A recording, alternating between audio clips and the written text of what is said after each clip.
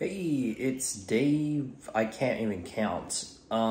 Today is not going to be a usual fun day. I do apologize about that. So I'm going to do a little bit of a recap throughout the last 4 days I was here. I don't want to vlog where I am because I don't want to get in trouble. So I hope you guys can fully understand that. So I'm going to take you back a little bit and to kind of give you a bit of a recap as to what happened throughout the first 4 days I was in Sydney so far. Now, the first day I was actually packing and ready to leave. It was a bit difficult, honestly, because I haven't traveled in half a year.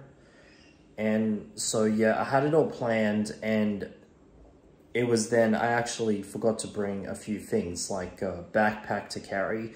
So that's pretty dumb on my part. And when I was at the hotel, which is actually near a Comic-Con, I was kind of a bit disappointed on, how it looked, because yeah, you need cards to use the door, and the cards are actually, they're quite okay for opening doors for security reasons. But you would use the keys to turn the lights on. I don't know why they did that. It was on the first day that I finished, and I actually thought that I was not going to be happy throughout the week, and that's day one.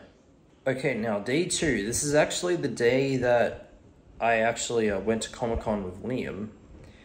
I actually woke up at 7, and we didn't even realize it was sunny outside. And so we actually quickly got dressed, got a bag ready and all that kind of stuff. And then we just walked out to Comic-Con about 20 minutes. Yeah, it was in a really big line. I didn't realize there was a huge population of people there.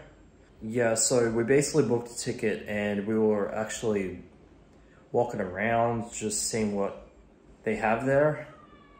And so I actually played Just Dance, because I don't usually like dancing in video games, but the song I did was Mr. Blue Sky, which it was actually a good song, and I got 5 stars, which is kind of cool considering I've never actually played Just Dance in such a long time. And so after I finished Just Dance, I was really exhausted. And so I actually went to the other building. And I actually noticed that there was actors for Power Rangers, which I was huge fans of. And I was actually really excited that I actually got to meet them. The ones I met are Richard and Angie, the actors for Mystic Force back in 2006. To be really honest, I was really nervous speaking to them because I've never actually met a celebrity or a legend before, because I'm a true Power Rangers fan for 15 or 14 years, and seeing them in person is just amazing. What's kind of funny is that both of them actually fought because they actually think that my name was actually on the show, which I actually thought that was pretty funny. That was actually great, and I took a selfie with them, and it was actually just amazing. And even on Instagram, there's a lot of likes on it, and I do really appreciate it. So I want to thank you guys from that. And I actually got to meet Tessa Rao, who played Izzy in Dino Fury, who was actually the first Ranger who was a part of the LGBT community, which is a huge milestone. And the fact that she was the first female Green Ranger, which is also new, considering we never had a gender-bending Ranger since Taylor from Wild Force. Because the Sentai footage that we're using, she was actually really nice. And yeah, she's actually from New Zealand. Yeah, she was actually really nice, and I even took selfie with her, and also an autograph, when actors sign a signature to the fans. it was actually really, it was actually, I wanted to cry, but I was really, really happy that, I never had a signature from like anyone before, and the first one was Tessa Rao. Like, I was really happy, and it's kind of sad that a couple of my friends didn't got that kind of appreciation, but at least they kind of got it from SMG4, the guy. Like, I didn't know much about SMG4, but at least my friends actually were huge fans of that guy and the production team, because they make really great content. And yeah, I was kind of exhausted throughout the day, and so we basically got out of Comic-Con, got a bunch of stuff. I even got like a lot of posters, the A3 posters. I could explain what they are, but the ones I got are mainly A3 kind of size ones. And the ones I get are like, how do I put it, like Monster Girl kinds or like furry kinds, because I'm actually a huge fan of furries. It's just a person's opinion about what they do like, and it just doesn't really bother me in the slightest. And so after Comic-Con, we just went around the area, got ourselves some lunch, and yeah, it was really crazy that day. Okay, so next one is the third day in Sydney, or it's 2.5 if you want to call it. It was Sunday when I actually cosplayed. The one I cosplayed is Raven from Teen Titans. I actually bought colored eye contact lenses, and it took me about an hour to get at least one on, but I didn't actually wear one to Comic-Con, sadly, which is upsetting, but it's mainly for my health reasons. And so when I cosplayed as Raven, I couldn't get the belt on. Maybe when I'm less chubby, I could actually put the belt on properly. Do you know what's kind of embarrassing? Yeah, so I had to walk across the traffic light in like these boots that are about this high. And yeah, they're actually boots, and luckily they're stable, but I had to change to my normal shoes so that I could walk a bit easier. What's even more embarrassing is that when I actually reached the line at Comic-Con, my tights ripped. I was so furious that it actually ripped, and I was just, I couldn't like contain myself because I was so pissed off that my tights ripped on the cosplay. So I had to like maybe buy a new set of tights, or just wait for a year until I'm a bit fit now. Yeah, so it was the second day at Comic-Con, and yeah, it was actually crazy. Like, we just went around the area as normal. I took a selfie with SMG4. He's actually a really nice guy. And also, back at the Power Convention, I actually met Algin, who was the Blue Ranger in Jungle Fury. He was actually a really nice guy, and yeah, I actually cosplayed there, but he didn't actually mind it. I even gave him a question about how you know, how is he like gonna hide his accent on the show, because remember, the Disney era of Power Rangers were mainly hiring actors from like the UK, New Zealand, Australia, and even Canada. And it was supposed to be an American show, but it was filmed in New Zealand, so that's pretty ironic. But he actually said that you just practice, which is actually partly true, because you do practice. And so yeah, I just paid for the like the selfie. We did 2 different selfies. One is when he had the helmet next to him, and the other is when he did the pose that he did. If I was acted on Power Rangers, it'll be difficult for me to do these kind of hand gestures.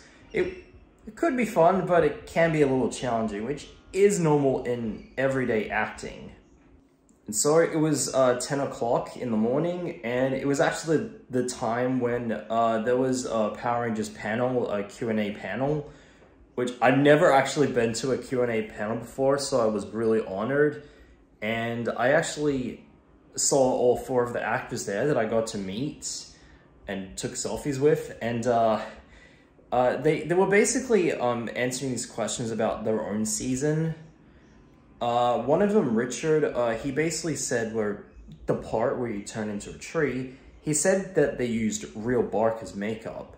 I was really shocked because that would have been a very, very dangerous kind of material, just having, you know, bark molded in a mask and just kind of put it on you. I mean, they could have just used like rubber or kind of props, but they just went real bark. I was really shocked. Yeah, after listening in, they were surprised about the amount of episodes for about 30 years, and I just love the Pikachu faces that they were having. It was priceless.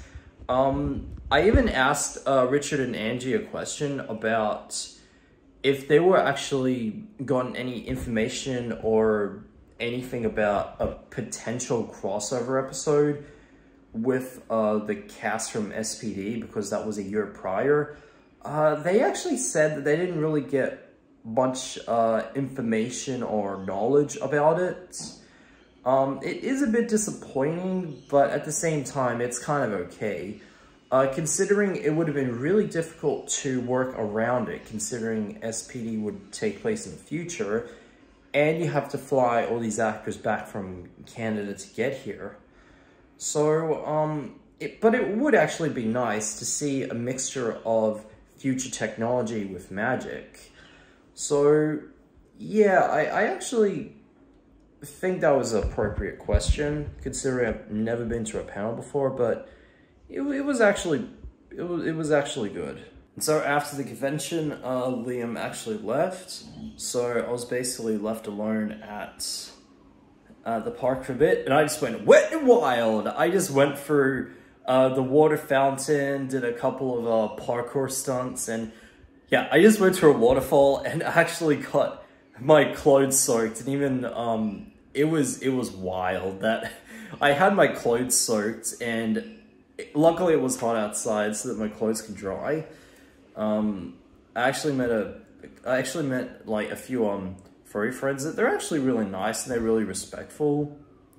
Again, this is an opinionated thing. Yeah, like there was even a path where the water is kind of going on an arch. I just went through it and actually went wild there, and yeah, the kind of good things turned to bad quickly as usual. I actually laid on the grass because it was kind of crazy. And I think I had some kind of, how do I describe it? Like, you know this air pocket of the skin on your foot? Or maybe a blister? I think I actually have one on the top of my foot. Yeah, it kind of hurt just a little, not too much. So I had to get new shoes at some point at the end of the year because they're really falling apart. But yeah, day 3, it was incredible. And finally, day 4. Now day 4 is a really weird one. I was basically at my dad's place for some period of time, like until the end of that week period. And apparently, I actually just went out of his place. Yeah, because he had work at some point. So I basically just left his place all by myself, no guidance, no nothing. And I basically just went on like 3 different transports on the same day. It was crazy.